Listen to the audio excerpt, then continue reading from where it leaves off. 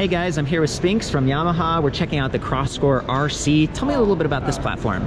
Yeah, so the CrossCore RC is our urban bike. It is designed for bike paths, for commuting to work, commuting to school. It's got a great setup designed around that urban commute, that bike path style. Starting up here at the front suspension, you've got a nice comfort suspension fork. It's going to allow you to ride on a variety of terrain. And I'm seeing preload and lockout on that? Preload and lockout, so you got a little bit of adjustment to really dial it in for your body weight and style of riding you want to do. A little bit larger tire than you find, that way you can get different terrain. Out here in Colorado, the bike path isn't always perfectly smooth, so having a good tire that can handle a variety of terrain. More comfort. Add some confidence. I love the reflective sidewall on that too. Absolutely, reflective sidewall, we're about safety. So you're gonna also get the integrated headlight along with the reflectors. The bike is designed to be ridden in an urban area, so we want it to be able to stand out.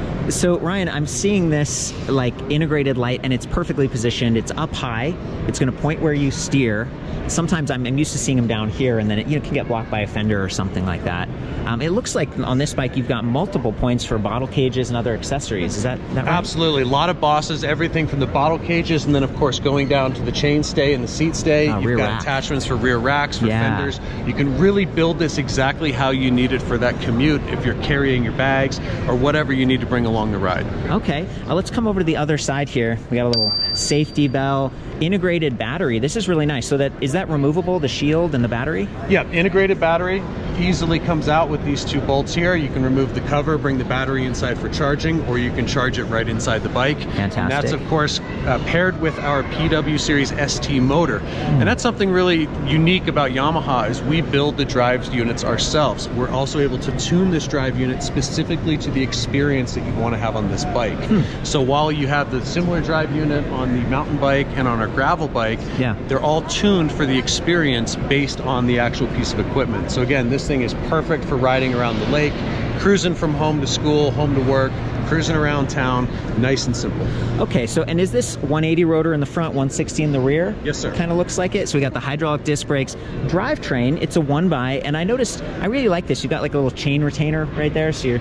Yeah, again, we just want to add a little bit of confidence so that when you're riding along, you're not worried about a chain popping off. If you go over a little bump, you're focusing on the ride, focusing on safety.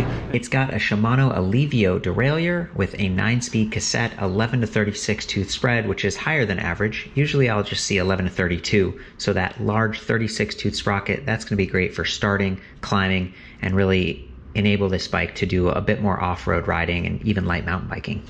And it's built to be simple, built to keep the price down, and with the e-assist you don't really need 12 gears on this model. Right. The 9 gears with the good jumps in between is all you need to be able to get where you're going. And it simplifies it up here. Plus you've got that extra power, and I believe this is a fairly dynamic drive system where it's measuring pedal torque, pedal cadence, maybe rear wheel speed. You've got an integrated speed sensor in the rear hub, so you don't have to worry about anything hanging. There's no magnet. About magnets. You don't have to worry about lining anything up.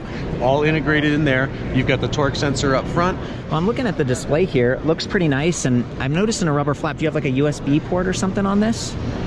Is that maybe... Look at that. Yeah, micro USB. Micro USB. Maintain your phone? Maintain your phone. You can also charge other devices like a GPS if you get caught in a pinch. Pretty nice display. This is a new one for me. It's big, it's grayscale. You got a dedicated light button on the bottom, walk mode. Yep, so you've got your walk mode, you've got your standard power mode, so we go to eco, standard, high. Oh, and I love that there's 10 dots on that, so that it's a little bit more precise. Do you happen to know the battery capacity on this? Around 500 watt hours, something like that. Around 500 watt hours. And a lot of these mid drives, it's kind of the European standard, 250 watt nominal, but you end up with decent torques. 500 watts a peak. Fantastic, man. Well, you did a great job. And I noticed, as far as the suspension fork, I kind of interrupted you earlier because I wanted to highlight that it does have some adjustability. It looks like this is a tapered steer tube. It is. So you could even upgrade it someday. If you wanted to upgrade the fork, and that's one of the things we love about our partners and the independent bike dealers is the ability to upgrade your components, maintain the components. It's standard mountain bike gear, so you're not getting a toy, you're not getting something that's coming from outside of the bike world. Very easy to maintain. Of course, we service and support the motor and the battery and drive unit. any bike shop's going to be able to take care of the rest. Yeah, but look at this, you guys. Okay, we have these reinforcement eyelets so the rim doesn't crack. That's an upgrade. This is a through axle. Is this boost or not? Do you know? It's so 100mm hub spacing, which is fine, but it's still a through axle, so it's extra sturdy. Correct. You've got Suntour's axle. This is the same axle that Suntour uses on their high-end enduro bikes. Nice. So you've got a nice bit of strength, and again, the confidence in the front end to handle the weight of the e-bike and the extra speeds. Yeah, for a bike that's kind of like, to me it was like, oh, it's like a hybrid, you know, around town kind of thing. You've really got some nice components here. Do you know the price point on this, the sizes, colors, kind of thing? So sizes, small, medium, and large. Okay. We've got quite a few colors like we have on display. We've got the Oh, it's orange. the same bike. This is the same bike? Okay. Wow. And I should mention that although we have a straight top tube, the small has a very low standover height. So it's been very, very popular with those folks that are a little bit smaller that need something that's not going to be such a burden to get on and off. Thanks for mentioning that. I mean, that keeps the triangle free for those accessories. It makes it stiffer, probably lighter than if you had to make a single tube or, you know, the mid-step's been popular, but then there's not as much space. I didn't see a rear light. Is that something you just get like a accessory aftermarket? Yeah, rear light would be an accessory. It is going to come with your standard reflectors. Okay, and then price point, do you have... Price point on this one is at $3,100. $3,100. And then you have dealers all across the United States? Absolutely, all across the U.S., independent bike dealers, as well as our partners in the motorsports. We are one Yamaha, so we work a lot with our motorsport partners.